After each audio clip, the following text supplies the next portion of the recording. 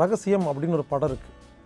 அந்த படத்தில் என்ன சொல்கிறாங்கன்னா, நீங்கள் எப்படி போகணும் அப்படிங்கிறத யோசிக்காதீங்க, எங்கே போகணும் அப்படிங்கிறத மட்டுமே யோசிங்கன்னு சொல்கிறாங்க. நாம் எப்பவுமே என்ன பண்ணுறோம், எப்படி போகலாம்னு யோசிச்சுட்ருக்குறோம். அதனால தான் எங்கேயுமே போக முடிய மாட்டேங்குது. எப்படி போக வேண்டும் என்பதை இறைவனோ அல்லது பிரபஞ்சமோ பார்த்து கொள்ளும். நாம் எங்கு போக வேண்டும் என்பது மட்டுமே பார்க்க வேண்டும். இதற்கு உதாரணம் நடிகர் வடிவேல். அவர் நீங்கள் பாருங்கள், ஒல்லியா கருப்பா அவர் உருவத்துக்கும் அவர் நிறத்துக்கும் முதல் படத்தில் பார்த்துருக்கீங்களா இல்லையா? அவர் கோடம்பாக்கத்தில் வந்து நான் ஒரு பெரிய ஹீரோவாக போகிறேன் அப்படின்னு சொல்லியிருந்தாருன்னா யாராவது நம்பியிருப்பாங்களா? யாருமே நம்பலை. ஆனால் அவர் நம்பினார்.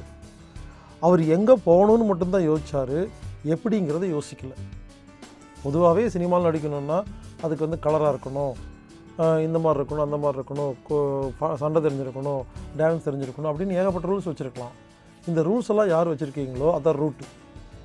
அந்த ரூட்டை விட்டுட்டு ஸ்பாட்டு கடைசியாக எங்கே போய் சேரணுமோ அதை யார் பிடிக்கிறோமோ அங்கே போயிடலாம். அதனால் ஒரு நோய் வந்துச்சுன்னு வச்சுக்கோங்களேன், இந்த நோய் எப்படி சரி பண்ணுறது அப்படின்னு யோசிக்கிறத விட்டுட்டு நோய் சரியானதுக்கப்புறமா நம்ம ஆரோக்கியமாக வாழ்வோம் இல்லையா, அந்த இடத்த நம்ம பிடிச்சிட்டோம்னா நம்ம நோய் ஆட்டோமேட்டிக்காக குணமாயிரும். இந்த மாதிரி நிறைய உதாரணம் சொல்லலாம். இப்போ அடுத்த உதாரணம் பவர் ஸ்டார் சீனிவாசன் அப்படிங்கிற ஒரு நடிகர்.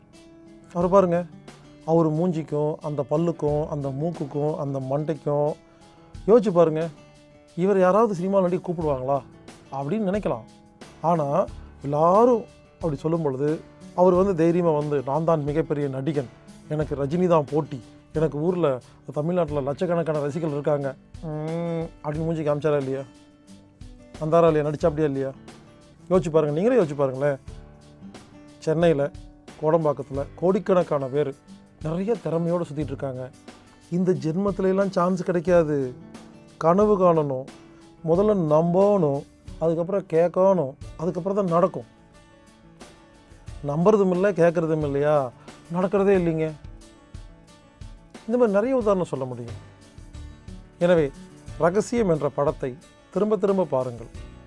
அந்த படம் ஒரு 1.5 மணி நேரம் ஓடும். அந்த படத்தில் கடைசியாக தான் ரகசியமே சொல்லுவாங்க. என்ன தெரியுமா? நீங்கள் செல்லும் இடத்தை மட்டுமே கற்பனை செய்யுங்கள், எப்படி செல்ல வேண்டும் என்பதை பிரபஞ்சம் பார்த்து கொள்ளும். இதான் ரகசியம். எப்பவுமே அப்படி தான் இருக்கணும். அதுக்கு இன்னொரு உதாரணம் சொல்கிறேங்களேன். கொஞ்சம் வருஷம் முன்னால் எங்கேயும் காதல் அப்படின்னு ஒரு படம் பார்த்தேன். முதல் சீனுங்க, அந்த சீனில் காட்டுறாங்க, பிரான்ஸ் நகரம் என்பது காதல் தேவதையால் ஆசீர்வதிக்கப்பட்டது. இங்கேயும் காதல் அங்கேயும் காதல்னு சொல்லிட்டு இந்த பிரபுதேவா அவர் ஸ்டைலாக அப்படியே டான்ஸ் ஆடி பாட்டு பாடி நடந்து வந்தாருங்க. எனக்கு பார்த்தோன்னா ரொம்ப பிடிச்சிருச்சுங்க. நான் என்ன பண்ணிட்டேன், அந்த சீன் ஞாபகம் வந்துருச்சு, எனக்கு ஆசை வந்துருச்சு. பிரபுதேவா அந்த ஃப்ரான்ஸில் ஒவ்வொரு ஸ்ட்ரீட்லேயும் நடக்கிற மாதிரி, அங்கே உட்கார்ற மாதிரி, போகிற மாதிரி, அதெல்லாம் பார்த்தோன்னே எனக்கு ஆசை வந்துருச்சு, நானும் ஃப்ரான்ஸுக்கு போகணுன்னு. உண்மையிலே சொல்கிறேங்க, பாஸ்போர்ட் மட்டும்தான் இருக்குது, காசு இல்லை, ஃப்ளைட் டிக்கெட் எடுக்க முடியாது, வீசா இல்லை, பேங்க் ஸ்டேட்மெண்ட் இல்லை, ஐடி ஃபைல் பண்ணல, ஒன்றுமே பண்ணலைங்க. அப்போது நான் வந்து மனசில் ஆசைப்பட்டேன், அந்த மாதிரி ஒரு காட்சியை கற்பனை பண்ணேன். என்னாச்சு தெரியுங்களா? அப்போது ஃப்ரான்ஸில் சில நல்ல உள்ளங்கள் எனக்கு ஃபோன் பண்ணி உங்கள் வீடியோலாம் பார்த்தேன், ரொம்ப அருமையாக இருக்குது, நீங்கள் அவசியம் ஃப்ரான்ஸுக்கு வரணும் அப்படின்னாங்க. நான் சரின்னு சொன்னேங்க. அந்த டாக்குமெண்ட்டெல்லாம் கொடுத்தாங்க, அப்ளிகேஷன்லாம் போட்டோம். அப்போ என்னாச்சு தெரியுமா, ஒரு ட்ராவல் ஏஜென்சிக்கிட்ட போய் இந்த பேப்பர்ஸ் எல்லாம் கொடுத்தேன். அவர் கேட்குறாரு, உனக்கு சொத்து இருக்குதா? நான் சொல்கிறேன் இல்லை. IT file பண்ணியிருக்கியா? இல்லை. கல்யாணம் ஆயிடுச்சா? இல்லை.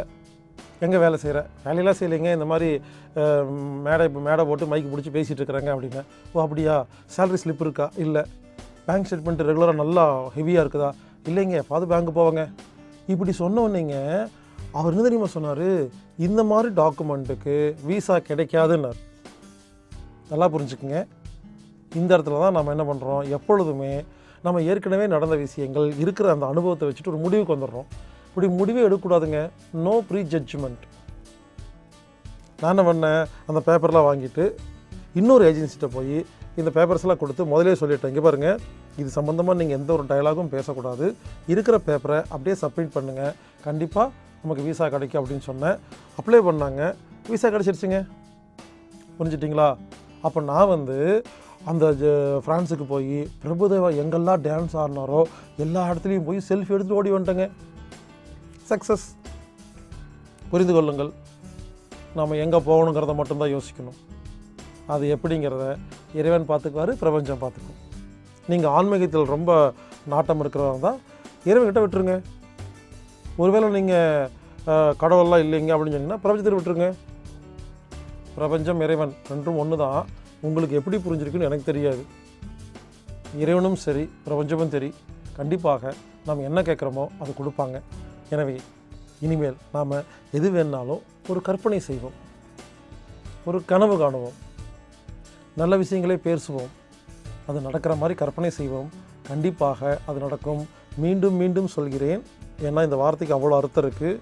நாம் எப்படி போக வேண்டும் என்பதை விட்டுவிட்டு எங்கே போக வேண்டும் என்பதை மட்டுமே யோசியுங்கள். இன்னும் புரியலன்னா கடைசி உதாரணம் சொல்கிறேன். ஹெலிகாப்டர்லேருந்து கீழே பாருங்கள், ஒரு ஆறு இருக்கும். ஒரு ஆறு இங்கே பாருங்கள், இப்படி போய் அப்படி வந்து இப்படி போய் அப்படி வந்து அப்படி வந்து இப்படி போய் இப்படி வந்து அப்படி வந்து கடலில் போய் கலக்கும். லூஸ் ஆறு, நேராக போய் கலக்க வேண்டியது தானே. ஏன் சுற்றிட்டு இருக்கு? அதுக்கு தெரியாது. அது போயிட்டே இருக்கும். எங்கே இடிக்குதோ திரும்பும். முதலில் எங்கு பள்ளமாக இருக்கிறதோ அங்களது செல்லும். மீண்டும் எங்கே இடிக்கிறதோ அங்கே திரும்பும். முதல் பள்ளத்தில் இறங்கும், கடைசியாக கடலுக்கு போய் சேர்ந்துடும். இதான் வாழ்க்கை. நாம் எப்பவுமே ஒரு இடத்துக்கு போகணும்னு நினச்சிட்டா போயிட்டே இருக்கணும். எங்கே இடிக்குதோ அங்கே திரும்பணும், எங்கே வாய்ப்பு கிடைக்குதோ அங்கே போகணும். இப்படி போயிட்டே இருந்தால் எப்படி போகிறோம் அப்படிங்கிறது முக்கியம் இல்லை, எங்கே போகிறோங்கிறது தான் முக்கியம். எனவே இனிமேல் நாம் சீக்ரெட் என்ற அந்த ரகசியத்தை ஃபாலோ பண்ணி எப்படி போகணுங்கிறத இறைவன்கிட்டையும் பிரபஞ்சக்கிட்டையும் விட்டுட்டு எங்கே போகணுங்கிறத நினைக்கும் பொழுது கண்டிப்பாக நம்ம வாழ்க்கையில் உடல் ஆரோக்கியம், மன நிம்மதி, புத்தியில் தெளிவு, குடும்ப நலம் எல்லாமே ஆட்டோமேட்டிக்காக நம்ம கிடைக்கும். இந்த மெத்தடை பயன்படுத்தி நாம் ஆரோக்கியமாக வாழ்வோமாக. செழிக்கட்டும் விவசாயம், சீர்படட்டும் நிர்வாகம்.